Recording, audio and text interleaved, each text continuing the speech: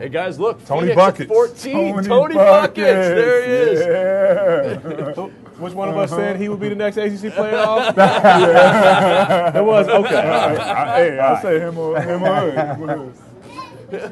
Oh, we have a what's visitor. up, Got little Jules on my little guy legacy. What's up, man? This a live show, man. What's wrong with you? I'm concerned about all that live about the show. He said, that's why I'm here. I'm on TV now. Say Wolfpack. Hey, no. See, TJ, you just got drafted, man. See? All right, go back to mommy, okay? We had a great visit there. That was awesome. That's great. So TJ Warren goes 14. I know you watched TJ at NC State. First of all, talk about the way he developed, improved his game from year 1 to year 2. Oh, man, that summer, it was like the next day after they lost in the first round in the tournament, you know, he's back in the gym on a treadmill. Now, I've seen guys back in the gym shooting on a gun. You want to shoot 1,000 shots, stationary shots, not really working their skill set.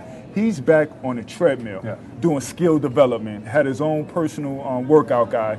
I mean, he was just so focused on getting better, and it happened. And he changed his body. He transformed his body totally. He's cut up now. Like, cut up TJ to me is still crazy to see. It is. He made it public. He lost like 20 to 30 pounds. Yep. Oh, I'm not going to say what he stopped eating because I'm not going to stop eating. But, you know, but that's the commitment that NBA personnel, they want to see.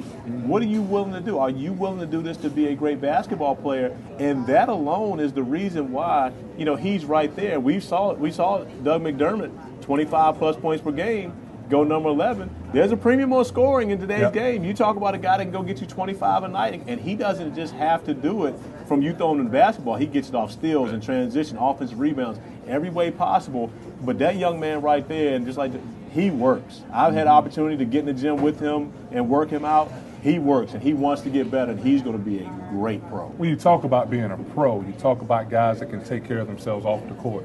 A guy that puts in the commitment to lose 25 pounds between year 1 and year 2 shows his commitment in to college. be in college, where you have everything around you. Do. You don't have a nutritionist telling you what to eat. He took it upon himself to do that. Again, he's a guy that can score the basketball from all 3 levels. I coached against him this year. The thing we talked about, we want 5 guys building a wall around him at all times.